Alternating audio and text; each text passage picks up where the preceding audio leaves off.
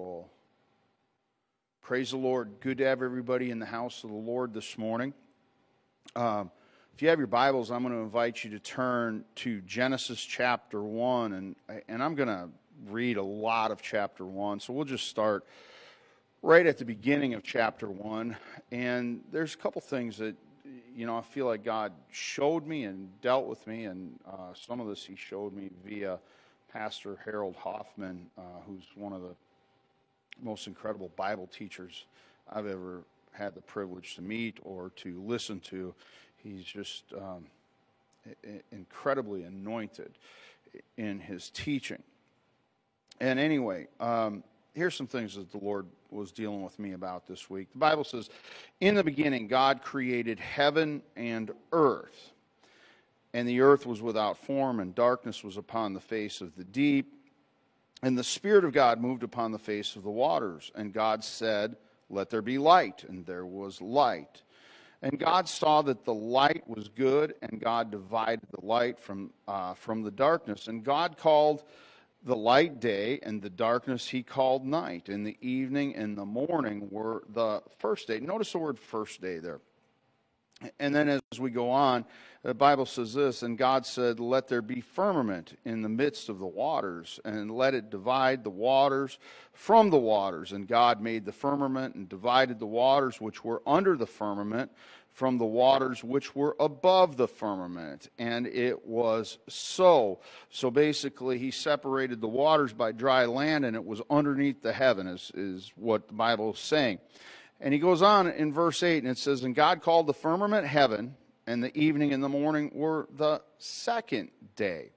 The Bible goes through great pains to show us what day it is. And then the Lord said, let the waters be gathered together under their place, and let the dry land appear. And God called the dry land earth, and the gathering together of the waters, they were seas. And God saw that it was good. And God said, let the earth bring forth grass and herb, yielding seed, and fruit trees yielding after his kind, whose seed is of itself upon the earth. And it was so. And the earth brought forth the grass, and the herb yielded seed after its kind, and the tree yielding fruit, whose seed was in itself after its kind. And God saw that it was good. And again, the evening and the morning were the third day. And God said, let there be lights in the firmament of the heaven to divide the day from the night, and let them be for signs, and let them be for seasons, and for days, and for years. And then He goes on and He talks about the light at night, and the light during the day, and that the light at night, the moon would have rule, and the sun would have rule over the light during the day. And then verse 19, it says, in the evening and the morning were the fourth day. And God said, let the waters bring abundantly the moving creature that hath life, and fowl that may fly above the earth, and open the firmament,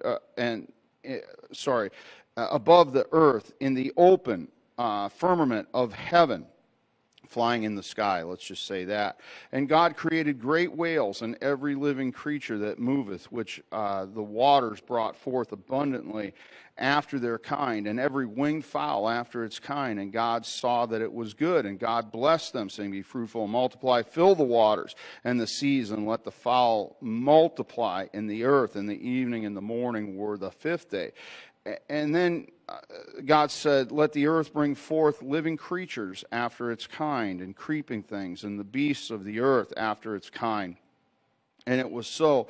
And God made the beasts of the earth after its kind, and the cattle after its kind, and everything that creepeth upon the earth after its kind. And God saw that it was good. And then verse 26, and God said, let us make man in our image, after our likeness, and let them have dominion over the fish, and over the sea, and over the fowl of the air, and over the cattle, and over all the earth, and over every creeping thing that creepeth on the earth. So God created man in His own image, the image of God created He him, male and female created he them. Now just take your Bibles and put them down, and let's just lift our voice. Let's just lift our hands unto the Lord. Lord Jesus, I worship you. I magnify you. Lord, I declare your glory. I declare your glory in this place. I declare your glory in your word. I declare, Lord, that you are the mighty God. You are the mighty God. I declare, Lord, that you are the everlasting Father, that you are the great I am, and that, Lord, your kingship, your authority, Lord, you don't know any end. You don't know any beginning, Lord, that you are the eternal I am. And Lord, in this house today, we worship you. We worship you. We worship you today. Now let's clap our hands to the Lord. Hallelujah, hallelujah, hallelujah. Thank the Lord. God bless you. You can be seated. I'm going to do my best not to make a dog's breakfast out of this whole thing today, but there's something incredible about what we read, and I think a lot of times we read about the Lord said, let there be, and there was, and we read about the power, the authority of God, and I think that sometimes we kind of gloss over the glory of God that was established at creation. The glory of God, probably established isn't the right word, but the glory of God that He's shown at creation. Now, none of us, even the oldest of us in this house, and we could start to point fingers, that person wasn't there at the beginning of creation. But the Lord tells us this really incredible story. We have the story of the Lord saying, let there be. But when God, now this is something Brother Hoffman shared, and this really kind of opened my eyes to some understanding.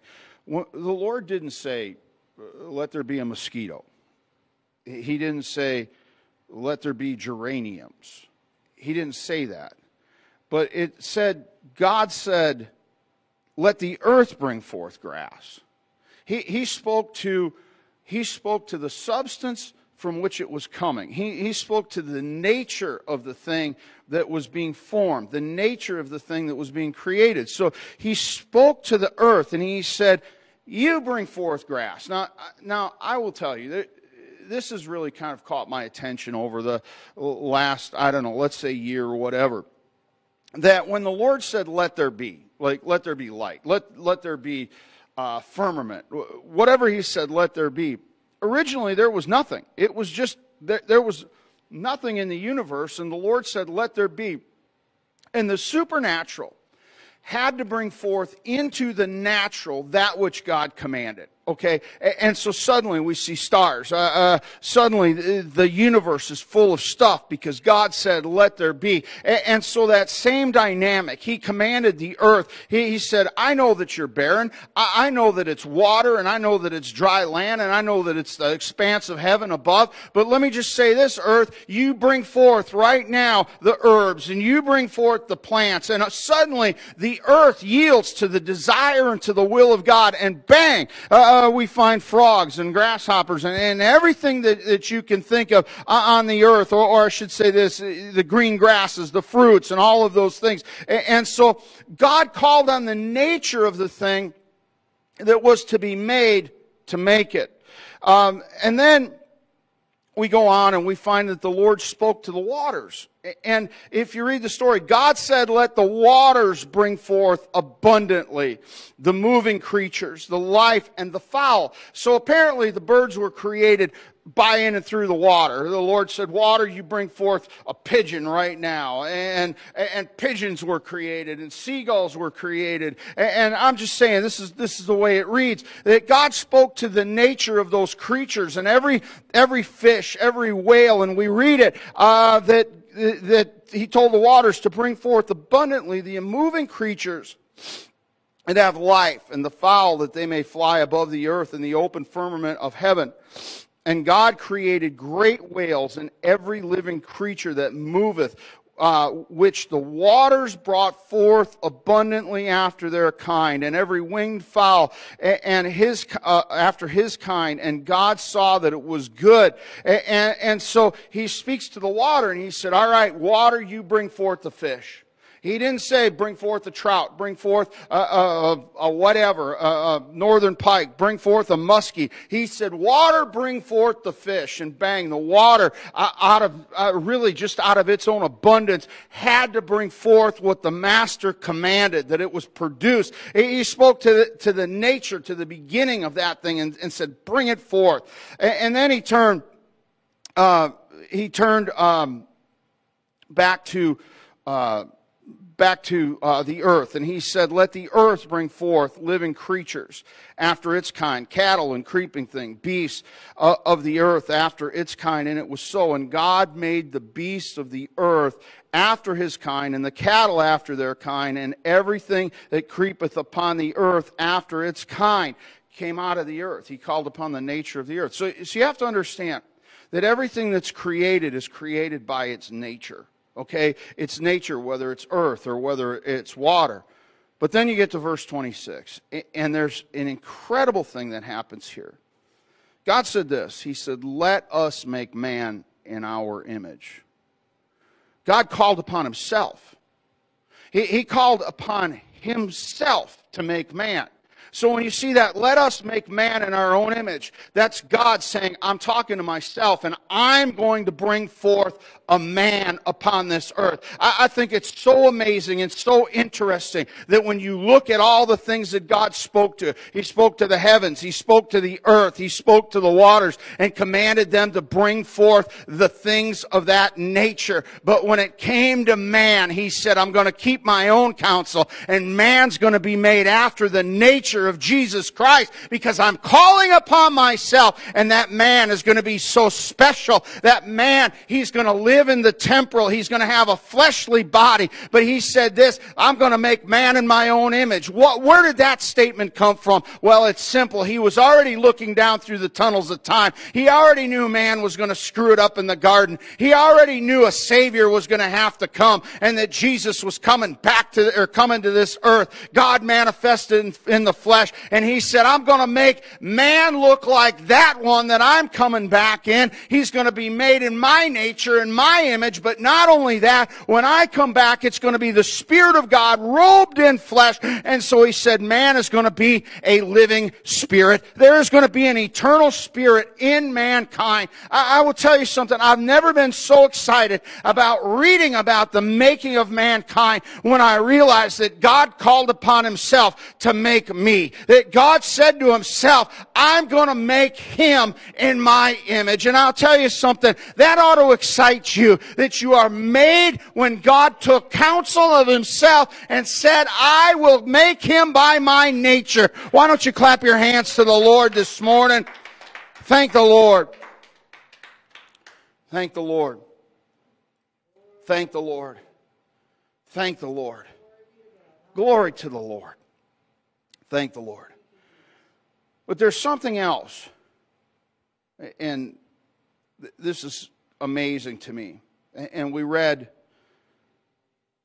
all through chapter 1 that there's another creation that happens in chapter 1. And it starts in verse 5. It says, "And the evening and the morning were the first day." This is the first appearance in history of time. Never before is time recorded until you get to the creation. And the Lord says this. He said, I'm going to make something, and I'm going to put it in a place called time. Time, and as we go through this and we read it, the evening and the morning were the second day. The evening and the morning were the third day. And then he talks about the reason for time. Verse 14, and God said, let there be lights in the firmament of heaven to divide the day from night, and let them be for signs and for seasons, for days and for years. So clearly we understand days, we understand years, we understand seasons. But he also said it's for signs. Now, I think it's remarkable that the Lord has always said, He has always worked through signs. Signs in the heaven above and signs in the earth beneath.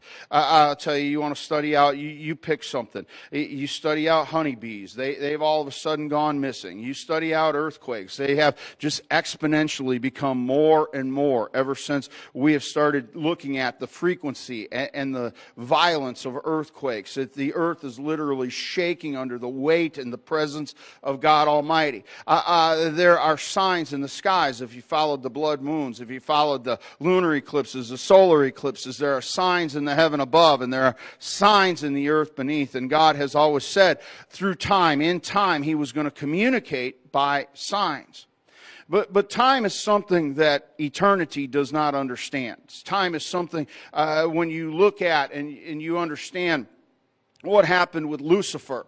He sinned, and as far as I can tell, he tried to inflict his own will in heaven. He tried to have his own way, and I will tell you, in the kingdom of heaven, there's only one will, and that's the will of God Almighty. There's only one way, that's the way of God Almighty. And it appears that Lucifer tried to have his own way, and when you tried to have your own way instead of God's way, apparently it's disastrous, and it seems like it might be instantaneous that Lucifer fell. But in time, God said, I'm going to place this man in time, and he's going to be a spiritual being, and he's going to be made after the nature of God. He's going to have his own spirit. He's going to be robed in flesh like I'm going to be, but he's going to hear my voice, and I'm going to give him time so that when he screws things up and he messes things up, that he can turn to God and he can repent. He can make things right. He can get them under the blood. But here's kind of what I've come to say today. That all of this time that we've had from the beginning and all of the time that we've had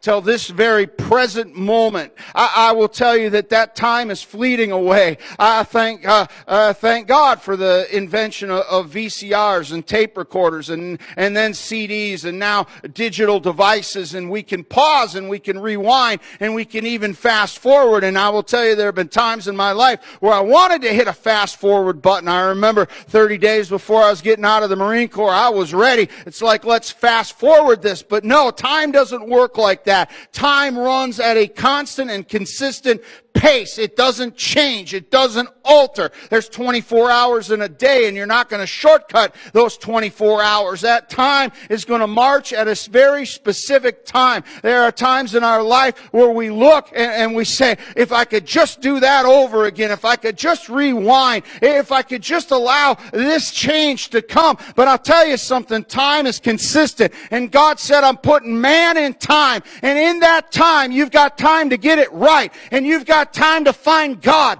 and you've got time to repent, and you've got time to be covered in the blood, and you've got time to seek the Spirit of God. But I'm telling you right now, today, that time is coming to an end. I'm telling you now that moment in time is going to run out. That those minutes and those hours and those days are becoming short, and they are so shortened that I think humanity has no concept of where they are standing. Humanity does not realize the day and the hour and the place in which we are standing. I will tell you that we think, because we haven't seen judgment in our time, that we think that judgment's not coming. Because we haven't seen God come and speak righteousness into the earth in our time, that somehow God has forgotten or time is on our side. But I tell you, that time is coming to an end. I got a call this week, and it was an interesting call. A man that called me, he's a friend of mine, and he speaks with the voice of God. And he said this, he said, brother, he said, I'm just telling you now, I believe and I feel that we are standing at the end of time. And if humanity could see where they stood, it would shock them. They would be on their knees before God. I will tell you one thing about time that is so interesting. You can't see it. You can't see it. You can only perceive it. And I will tell you that as we look at our watch, we can't understand that in the next minute we could be dead. I've talked to many people, and I've said this, and I was talking with Michael this morning, and we talked about our rights. And the rights we have, and as far as I can tell, biblically speaking, that God creates us and God forms us in our mother's womb. And from the point from the point that we are born, that the only right that I can find for humanity in the Bible is we have the right to die at the time, place, and manner of God's choosing. That's the only right that I can come up with. I hear so often my God-given rights, my right to this, my right to that. I'll tell you, as far as I can tell, we've got the right to die, and there's not another right. And when time runs out, that place where you stand with God, you have chosen it, you have picked it, you have decided where and how you're going to stand with God. And I will tell you today, I feel an urgency to tell you that time is running out and your days are short and they are numbered, but there is a place where you can get it right with God. That's at an altar of repentance. That's at a place where your sins are washed away. That's at a place where God fills you with His Spirit. I will tell you, time is not on your side, that time is running out, and it is time, yea, even high time, that we turn our attention to the Lord Jesus Christ. Clap your hands to the Lord. Thank you, Jesus. Thank you, Jesus. Thank you, Jesus. Thank you, Jesus. Thank the Lord. First and Second Thessalonians are some great prophetic reading. It's sown, it's filled with the coming of the Lord. I had a man come to me and tell me, he said, I don't believe in the rapture. I don't believe it's going to happen. He said, I've heard it all my life, and he's a young man. He said, I've heard it all my life, and I've never seen it. And I thought, that's pretty crazy. The apostles thought back in their day they would live to see it. And here you are a young man and you expect that God's going to drop everything and perform this at your will. I will tell you, it's coming in God's time.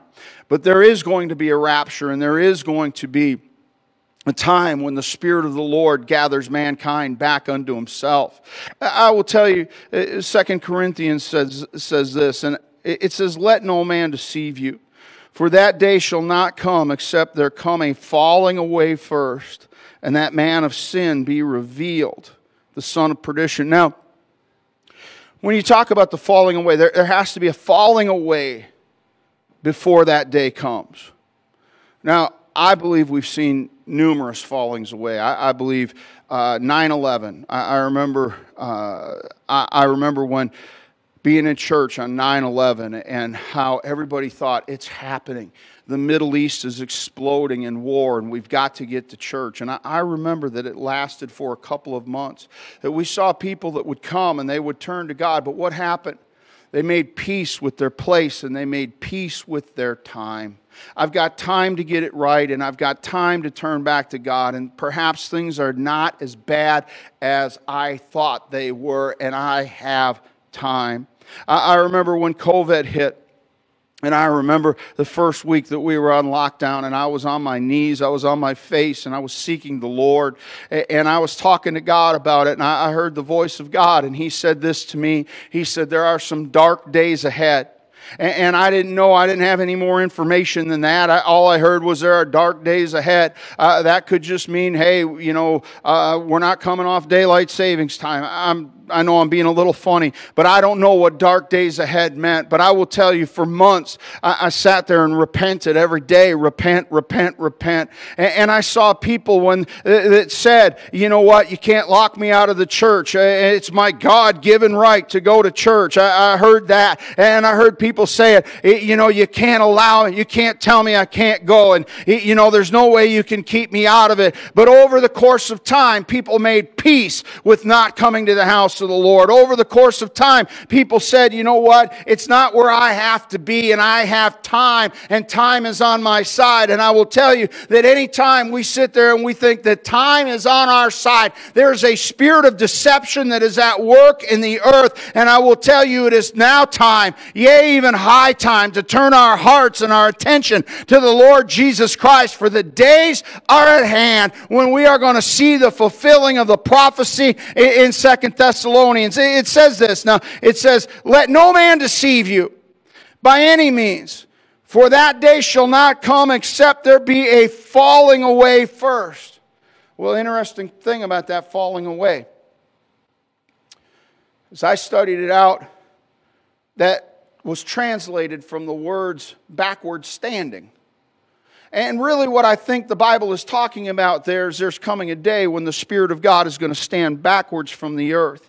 When the time is going to hit the zero mark. And the Spirit of God is going to stand backward from the earth. And everything that is full of the Spirit of God, and everything that is repented, and everything that has been washed in the blood is going to recede off the earth with the Spirit of God. And when time comes to the end, when time gets to that zero mark, the earth is going to suffer the wrath of man, the wrath of Satan, and the wrath of God. And it's going to be a horrible time. And the Bible tells us in the book of Revelation what to expect upon the earth at that time. But I'm telling you that if you've got breath this morning, if you've got somehow a desire in your heart for the things of God, that in this moment of time, you can turn your heart to Jesus Christ. You can turn your desires to Him. You can worship Him. And you can come to God in a place of repentance and say, God, I'm here to serve you for whatever time I've got left. I'm giving it to you. Praise God.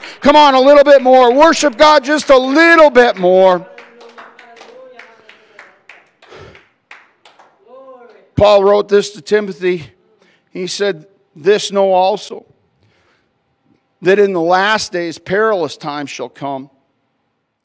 For men shall be lovers of their own self, covetous,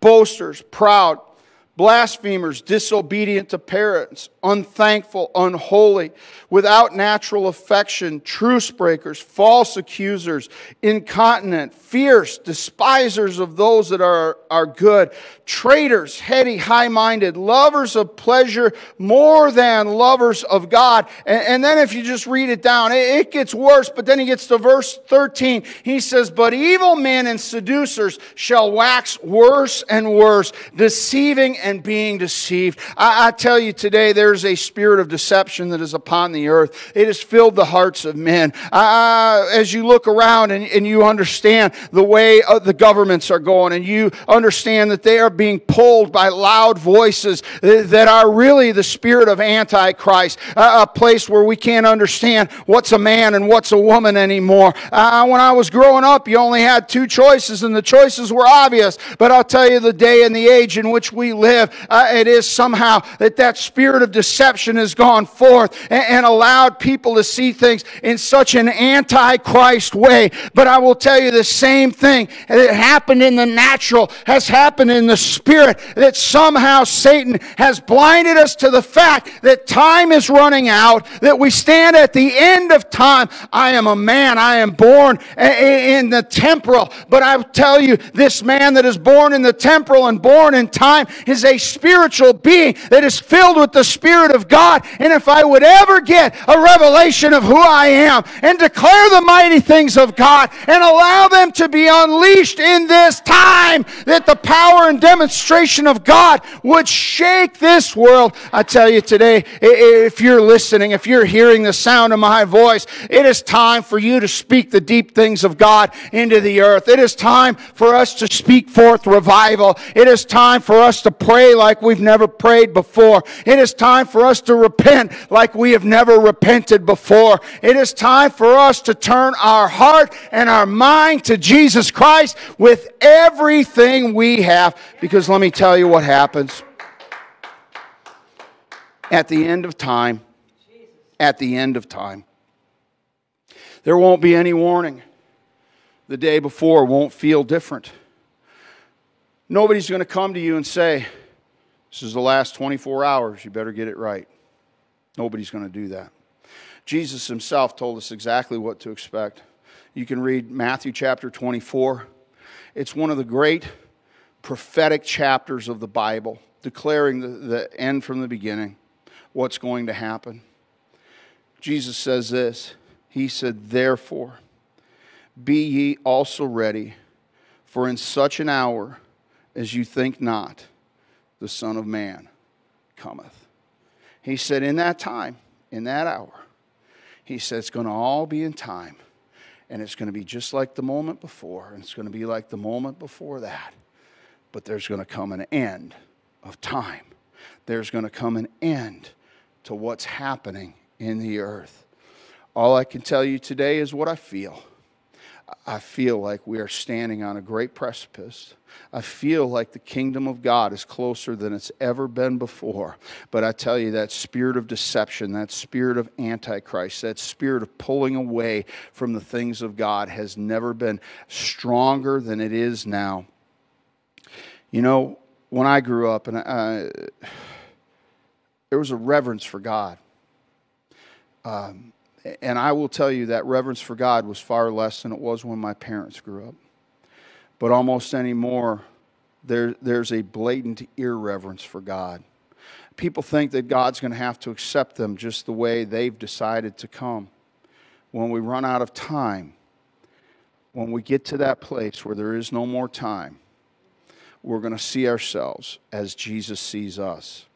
And we've got to make sure that in time, we have prepared to meet the King. Praise God. Why don't you just stand with me? If you're at home, I'm just going to invite you to find a place to pray. I'm going to invite you to find a place of repentance. And if you need to know more about the infilling of the Holy Ghost, if you need to know more about baptism in Jesus' name, you feel free to reach out to us on our Facebook page, and we will help you with that. God bless you at home. For the rest of us that are here today, I'm just going to ask you to use